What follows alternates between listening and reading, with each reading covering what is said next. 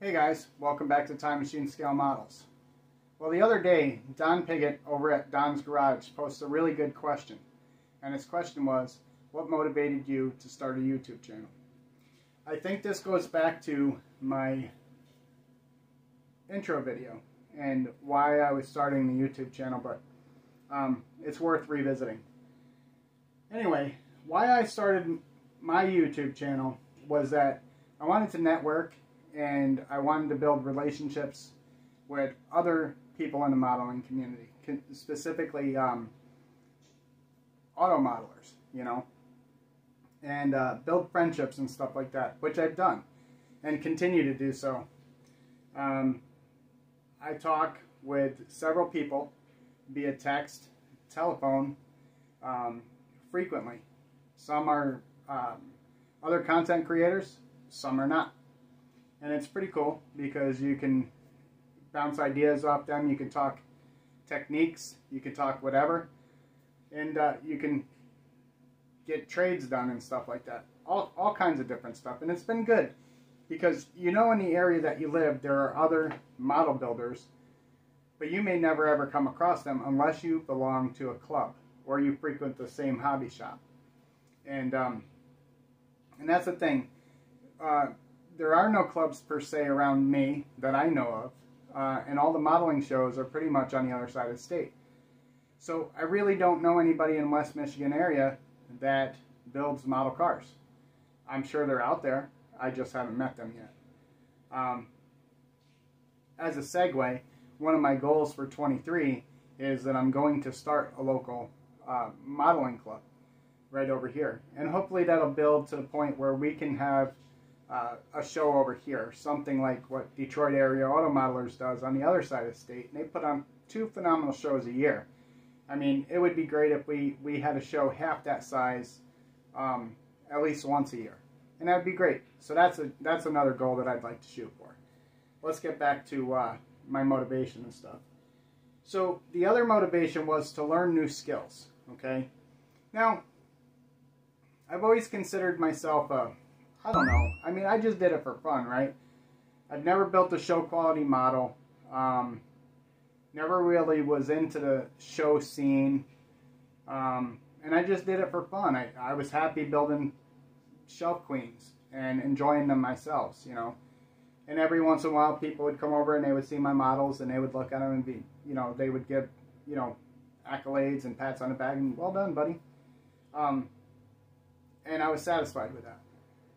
But I always knew that I could take it 1, 2, 3 steps higher. And I think by being on social media, specifically YouTube, I think you hold yourself to a higher standard. And I think it motivates you to learn new skills and techniques from all these other model builders that are phenomenal, that do take their stuff to the shows. You can learn from them. I mean, I learn from every one of you, and it doesn't matter what level you think you build at. I learn tips and tricks from just about everybody. From the person that just started out all the way to the top echelon of guys and gals that take their stuff to shows. Everybody has something to offer. And that's probably one of the best parts about the modeling community that there is. Every single member has something to offer. I enjoy watching everybody, and it does not matter what they're doing. Gavin, I enjoy watching him paint his figures. I enjoy everybody doing their armor and their weathering techniques and all that other stuff. Jimmy Ledford with some of his outrageous builds. Old Tom, you know. And of course, our friend Don Piggott. Because Don is patient and, you know, he shows how he does things. A new modeler would be well to watch his channel because they would be able to increase their skill tenfold just by watching a few videos of Don's. And, you know, everybody has something to offer. So that goes back to showing my stuff. Another motivation was to showcase my skills and techniques. Okay? And like I said, everybody has something to offer, and maybe I don't have all the tips and techniques that some other guys do, but I do have some tips and techniques that are different or vary from everybody else's. So the other thing was to help others that were new to the hobby, or even those who have been in the hobby for a long time that were looking to increase their skills. And I also want, you know, it goes to giving back to the community, right? And that's why I am a fervent supporter of just about everybody that comes along. Okay, big and small, it doesn't matter. You have 50 subs, well, we're going to get you to 75 subs because I'm going to give you a shout out, I'm going to post something. You guys know that. I'm going to support those channels the way that I was supported by all of you. I mean, I think that's what we need to do in the community. When they see us supporting one another, whether we're large YouTube channel or we're just starting out, I think we all need to do our part to support one another, okay? And as Mark Batson points out, when the model companies see that we support each other and that we're pushing each other and that we're pushing each other's content, I think that helps us all in the long run. You know, they listen to us. They're like, wow, you know, these guys are asking for these specific kits, or they want new kits. They want fresh material instead of the same repop stuff over and over. So I think when we band together and we push each other and we promote each other, it goes a really, really long way in the eyes of the model companies. The money and monetization never enters into it, and I'm going to tell you why. I have friends that make a living on YouTube, and they make a very lucrative living, and it's not easy. It's not one of those things where you just go in front of a camera and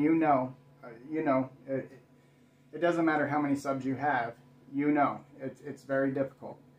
It's difficult to build an audience. It's difficult to build a brand. It's even more difficult to maintain it for any longevity. And I have some friends that make, you know, 6-figure salaries on YouTube. And it's a job. It's a 7-day-a-week, 365-day-a-year job. And they hustle. And they got to continuously hustle or those paychecks do not come in. We worry about 1 or 2 subs on these. We worry about getting to 1,000 or 500 or whatever.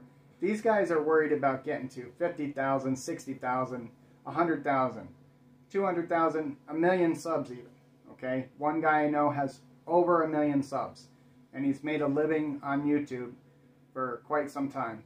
Pretty good living. These guys depend on it. It's pretty much their career. For most of us, it's a hobby. Yeah, you have your 1 or 2 out there that have, you know, a lot of subs, and they're probably making a little bit of money. They're pulling in a little bit of money, but they're nowhere near making a living on YouTube right now. In order to make a living on YouTube, this would have to be your full-time everything. I mean, you'd have to pretty much give up everything and make sure that you're filming every single thing you do. And I just don't think the modeling community is big enough for that. You know what I mean? I don't think it's a subject matter that draws that much attention, that many people do. It's you know, it's almost like a subcategory of life. What do you call that? A subculture. And our subculture does not draw that much attention. It's a hobby, and I don't have a problem with that because I never looked to make a living on YouTube. I like making content. I like building model cars, and I like showing them off. I like getting critique. I like people helping me increase my skills, and I love interacting with all of you. And that's pretty much my motivation on why I started and I continue to create content for YouTube. Okay guys, so I want to talk to you guys about something else totally different, and this is something that you guys have been waiting for. What I have decided to do for the 1,000 sub giveaway is I am going to give away a $50 Visa gift card. And the reason why I settled on this is because I said back at 750 that I would like to do something that I can get everybody involved in, whether they're in Australia, New Zealand, UK, wherever, okay? And we know, because I've talked to Keith and I've talked to Seamus, that they pay duty fees on model kits. So it's pretty expensive getting a model kit to a person over there, okay? It might cost you $50 for the model kit, but then it's going to cost them another $50 to get the model. I'm just taking arbitrary numbers. I don't know. Correct me if you do know. But, you know, it costs them. So it's not really a free model kit for them.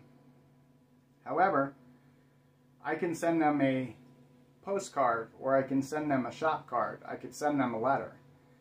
For just a few bucks, I can go ahead and I can put this gift card in there, and they could use it anywhere in the world. And I know $50 isn't a whole lot of money, and but you know, it could help out. And I decided on a Visa gift card, and I'm going to tell you why. Have you seen the cost of eggs lately? You might laugh about that, but here's the thing. I could have gotten a gift card to any numerous retailers of modeling supplies or models. And you could have used that gift card exclusively for model cars, model ships, model planes, model supplies, whatever. But I decided to give away a Visa gift card for the simple fact that maybe a model car isn't what you need. Maybe you need a carton of eggs. Maybe you need some milk. I don't know what you need. But I'd rather you have it and have the freedom to spend it however you want than me box you in and say you have to buy modeling supplies. So that's what I'm going to do.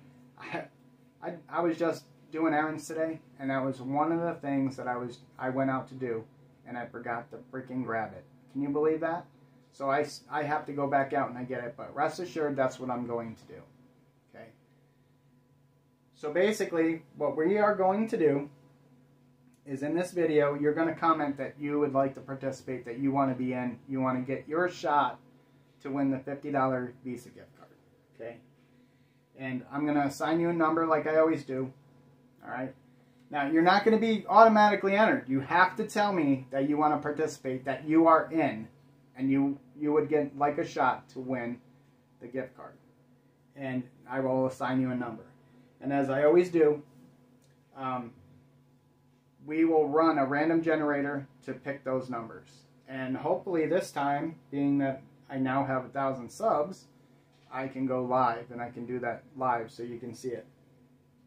So the deadline to enter is going to be next Wednesday, January 25th, okay, by midnight. And then I'm going to do the drawing on January 26th. And like I said, I'm possibly going to go live, and I'm going to try to do it about 7 p.m. Eastern Standard Time. So 7 p.m. Eastern Standard Time, I'm going to go live. I'll probably do it. I'm probably going to do a test sometime this week, coming up, to make sure that I can go live. And then once I know that I can go live, I will put it on my community post or something like that, so you guys can see that I am going live at 7 p.m. Eastern Standard Time, January 26th at 7 p.m. Eastern Standard. Okay, did I lose you? Because I just confused myself.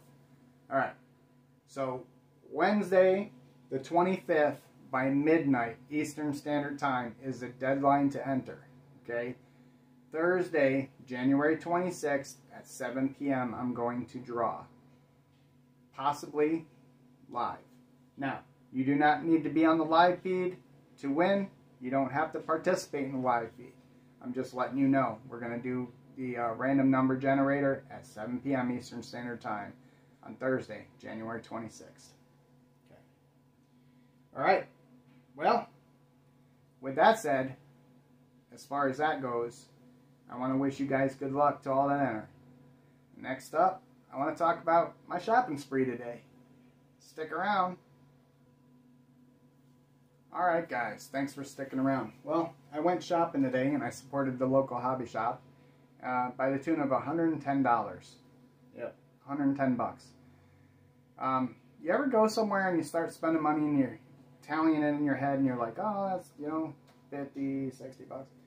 Well, as I was going up to the cash register, I was thinking, oh, you know, 65 bucks, maybe 70, right? When he rung me up and he told me 108.99, I about passed out. But you know what? It's all part of doing business, and it's all part of the hobby. No buyer's remorse, right? So let me tell you about what I got. So the other day I mentioned I want to try the Tamiya Extra Thin, so I got me a bottle of that. You guys say it works really, really well. I've been using the Mr. Cement probably about a year now, and I'm not dissatisfied with it, but I wanted to try the Tamiya Extra Thin. See what it's all about. I see all of you guys using it.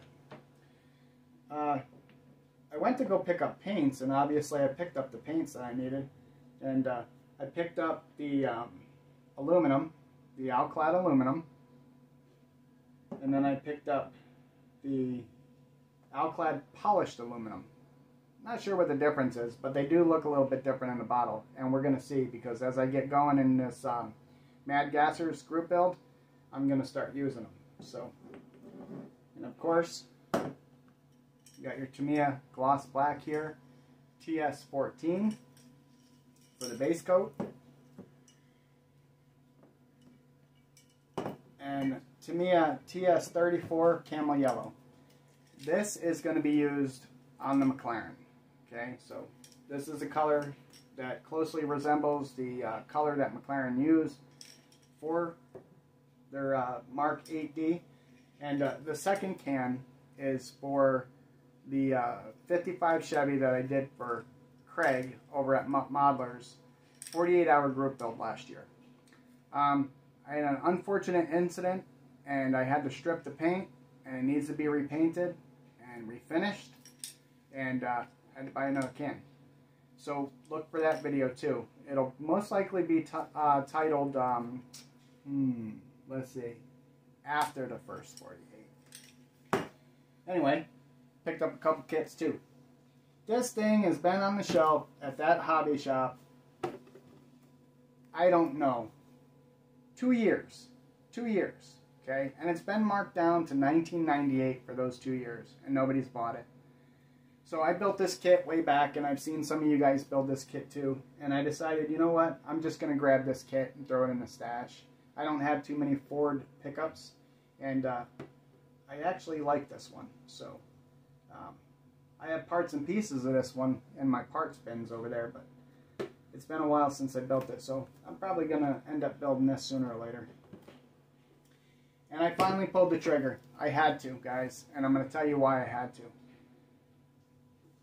I keep having visions of the Revell 67 Camaros in my head, and I do not know why. I don't know why. You guys know that the Badman is an expensive kit to be had, okay? People want 130 bucks or 140 bucks for that on eBay, and I can't find one at a show that's sub $100. You know, it's usually like 120. And you also know that the 55 Chevy Street Machine, the black one with the flames and stuff, which I have a few of them, they're not cheap either. So I needed to pull the trigger. And Hobby Lobby, I haven't seen the 55 Chevy at Hobby Lobby in like 3 weeks. And I was like, nope, we're not doing this again. So the next time I see it, I'm going to pick it up. Now, I would have ordered it online if I hadn't seen it. And to be honest with you, I was looking at Hobby Link on eBay, and they're like 27 and change, right? Plus the shipping. Well, I paid $29.98 for this, guys, at the local hobby shop. So, better deal, I think. You know, I didn't have to pay shipping, and I can put my grubby paws on it right now. So, and yep. So, I'm not sure how I'm going to build that up. I'm not sure if I'm going to build it up as the Badman, because decals are available, or I'm going to build it up just like that. I think that's pretty sharp. It's patriotic, which I love, and it would look badass either way, right? So stay tuned for that.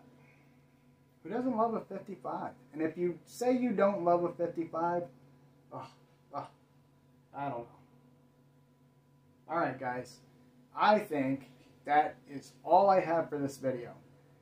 So go back and watch Don Piggott's video, and where he poses a question about what motivated you to start a YouTube channel. Okay, and you'll see where that's coming from. Everybody's doing it, only the cool kids though. All right, guys, thanks for watching.